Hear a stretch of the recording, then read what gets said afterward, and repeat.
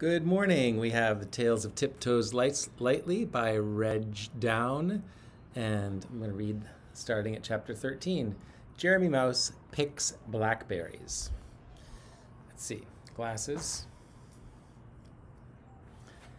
Jeremy Mouse didn't want to walk along the beach with Tiptoes, and looking for crystals was something gnomes do. So he ran off to visit Jemima Mouse. She lived in Sandy Bank, where the sand dunes met the forest. Jeremy Mouse, or Jemima Mouse, he called, Yoo-hoo, are you at home? Jemima Mouse poked her head out of the doorway. What are you doing here? She asked in surprise. We came to untangle octopus, Jeremy Mouse replied. Not again, she laughed. When will he ever learn to count to 8? Jeremy Mouse shook his head. He felt shy. He liked Jemima. She had beautiful fur and an extra long tail. Let's pick blackberries, he said. They're ripe. The blackberries were very ripe. They were shiny and sweet. Jemima Mouse climbed along a blackberry bramble and inched toward the end, hanging on tight. The branch dipped its head toward the ground until Jemima could pick the juicy fruit. Be careful, she said as the branch bobbed up and down. Don't fall off. Suddenly the wind started blowing. It happened so quickly that Jeremy Mouse did not have time to get off the bramble. Hang on, cried Jemima. Hang on. I'm hanging as hard as I can, shouted Jeremy Mouse as the wind bobbed the branch up and down, side to side, and even round and round. Suddenly a fierce gust blew, and Jeremy Mouse couldn't hang on any more.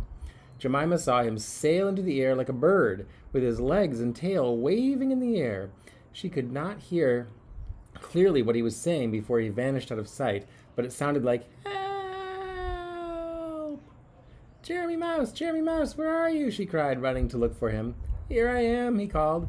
Jemima ran in circles, but could not find him. Here I am, called Jeremy Mouse again, but she still couldn't see him. Look up, Jemima, I'm in the tree. She looked up, and there he was, safe and sound, at the top of a birch tree.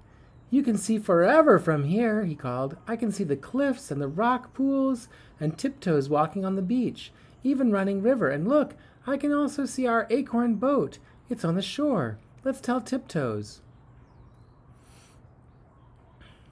He scurried down the tree as quickly as he could, and they ran to tell Tiptoes what he had found. Sailing home. Pinecone and Pepperpot waved goodbye to Crab as he clambered into his rock pool. It's getting late, said Pinecone. Let's go find Tiptoes and Jeremy Mouse. They climbed over the rocks to the beach. There they are, and Jemima Mouse too, said Pepperpot, pointing down the shore. What are they pulling out of the water? It looks like a boat. It is a boat, cried Pinecone as they got closer.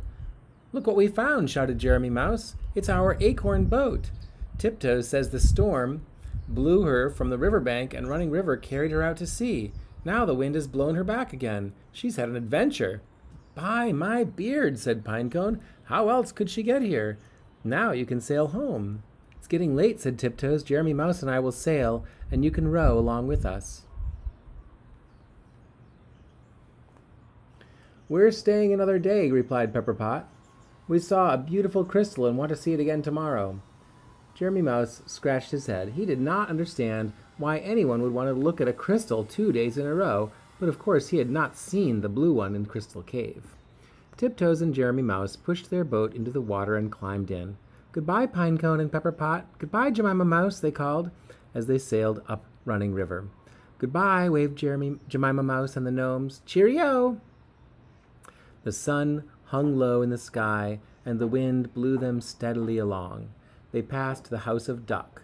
She sat in her nest with her ducklings. Some were asleep already, and some were peeking out from under her wings. They passed Big Rock, too, but it was bare. Slowly, the sun sank out of sight. The silver moon climbed up into the sky, and Running River was covered with dancing moonbeams. When they tied their acorn boat to the shore, stars were twinkling brightly, and the wind was only a gentle breeze.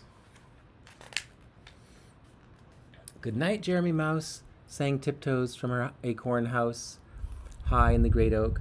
Good night, Tiptoes, called Jeremy Mouse from his house amongst the roots. Then he curled his tail round his head and went to sleep.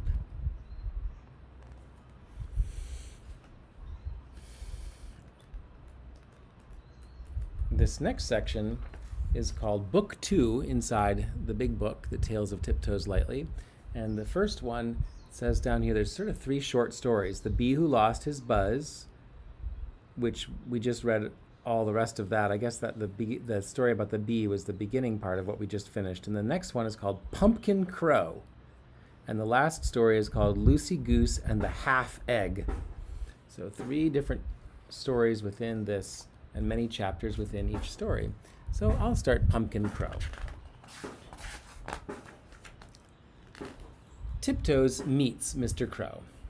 Tiptoes' house hangs by a stem near the top of the great oak tree. It sways back and forth in the breeze, but never falls down. That's because she's stuck it to the branch with a magic charm. Tiptoes was inside, combing her golden yellow hair and singing, "Autumn wears a misty dress, every twig by dewdrops blessed. Leaves are falling, nights grow long, running river sings her song. Crows are calling from tree to tree, and here comes one to bother me." "Caw," said Mr. Crow loudly. "Caw," looking in her window. "Caw to you, Mr. Crow," replied Tiptoes, putting her hands on her hips. She was annoyed with him. He was so rude he never knocked. Then she noticed that Mr. Crow looked uncomfortable, which was not at all normal for him. He hopped from foot to foot and wiped his beak on a branch. Do you know my great-uncle Two Tails and his wife Baldy?" he asked. "I do," replied Tiptoes. "They have 5 children," said Mr. Crow. "They are my second cousins on my grandmother's side." Tiptoes nodded her head but didn't say a word. She tried to look as bored and uninterested as possible. Crows live in big families and love to talk about their aunts and uncles, nieces and nephews, grandparents and cousins 5 times removed. Don't ever ask a crow about his family. "My second cousins' names are Black Feather Crow, Black Eye Crow, Blackfoot Crow, Black Toe Crow, and what?" asked Tiptoes. She was curious now. "And Pumpkin Crow," croaked Mr. Crow in a hoarse whisper, peering around nervously. "Pumpkin Crow?" cried Tiptoes, surprised. "Yes," said Mr. Crow, looking embarrassed. "He got his head stuck inside a pumpkin last fall. That's how he got his name, and well, now, Mr. Crow did not want to finish the story. It was such an embarrassing thing for his family. "I see," said Tiptoes, who knew how proud crows were of their kin. "So why are you telling me all this?" she asked. "Well, now, it seems," he hesitated nervously. Mr. Crow blushed bright red. A blushing crow is really a horrible sight. Now, he continued, "Pumpkin Crow has his head caught in another one." Tiptoes tried not to smile. "It's not funny," said Mr. Crow. "He's really stuck." "Okay," said Tiptoes, "I'll come." And off they flew. Pumpkin Crow is pulled. Tiptoes and Mr. Crow flew high over the fields of Farmer John. Some fields were green, some were golden, and some were dark, dark brown. They saw Farmer Brown working in the orchard with his son, Tom Nutcracker. They were picking persimmons. The persimmon trees had already lost all their leaves, but were covered with bright, orangey red fruit. They make the orchard look like a Chinese festival with lanterns hanging from the trees. I guess that's a persimmon. Soon they came to the pumpkin patch. There were hundreds of pumpkins, but they quickly found the right one. It was the only one with a crow stuck to it. "How are we going to get his head out?" asked Mr. Crow. "Let's pull," said Tiptoes. Mr. Crow grabbed his cousin's tail with his beak, and Tiptoes stood behind Mr. Crow and pulled his tail feathers. They pulled hard, but Pumpkin Crow was stuck fast. "Can't you use magic?" asked Mr. Crow hopefully. "I don't know any spells for getting crows unstuck from pumpkins," replied Tiptoes. She scratched her head and twirled a lock of her hair. "I'll get Jeremy Mouse," she said at last. "Perhaps he can help." Pumpkin Crow is pulled again. Jeremy Mouse was in the wheat field gleaning grain from the ground. "Mr. Crow's cousin has his head stuck in a pumpkin," said Tiptoes. "You have to help. We can't pull him out." "Not again," sighed Jeremy Mouse. "I'll come quickly." He soon arrived in the pumpkin patch. Jeremy Mouse scratched his head and pulled his whiskers for a long time. "I don't know," he said. "This looks difficult." Poor Pumpkin Crow. Sometimes he pulled as hard as he could, trying to get free. Sometimes he flapped his wings and said loud things which nobody could hear properly. It looked like he was trying to teach the pumpkin how to fly, but the pumpkin didn't move an inch and sat still as it could be on the ground. "Let's all pull together," suggested Jeremy Mouse at last. So Mr. Crow grabbed Pumpkin Crow's tail. Jeremy Mouse grabbed Mr. Crow's tail. Tiptoes grabbed Jeremy Mouse's tail, and they pulled and pulled and pulled, but Pumpkin Crow stayed stuck in the pumpkin. "Oh dear," cried Mr. Crow. "What are we going to do?"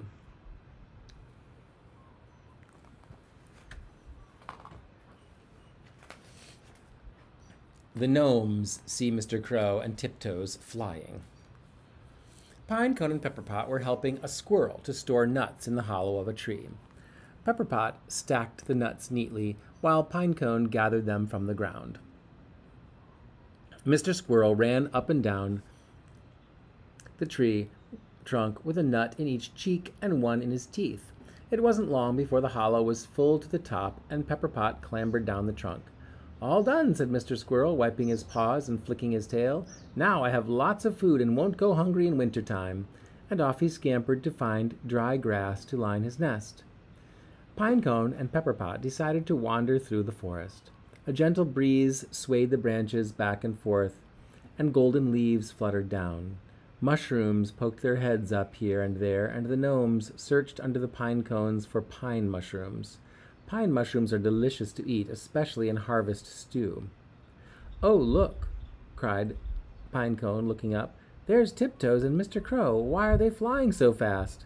"Let's go see," said Pepperpot, and off they raced. They came to the edge of the forest just in time to see them landing. "They're landing in the pumpkin patch," puffed Pinecone. He was out of breath. At last they came to the pumpkin patch, but all they saw were hundreds of pumpkins and withered vines. They climbed up on the stalk of the biggest pumpkin and they could find and stood on top.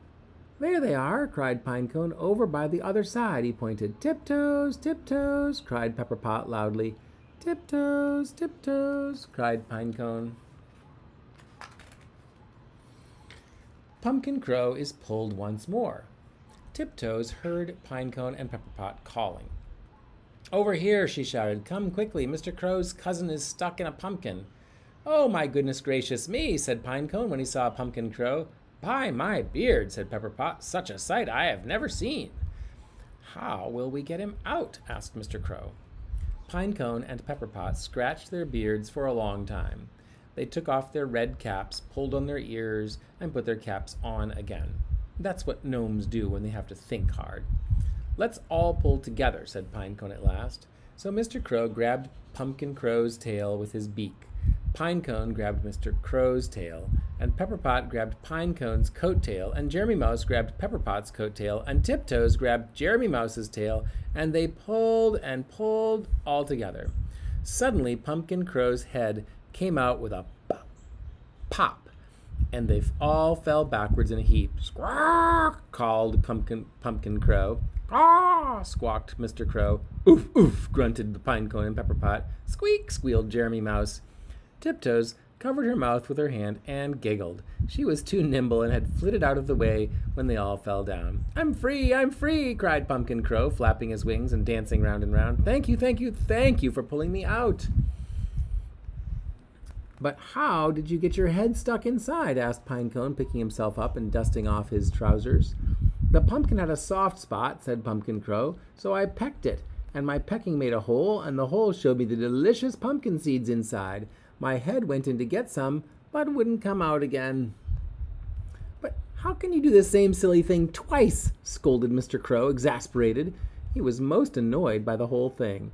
He was sure the story would get around the entire countryside. "Oh, pumpkin seeds are so yummy, I just couldn't resist them," said Pumpkin Crow. "But I promise I'll never do it again." And he flew away towards the forest. "What a goose!" muttered Mr. Crow, and flew off after him. I think that is a good place to stop, and we will continue it on Monday.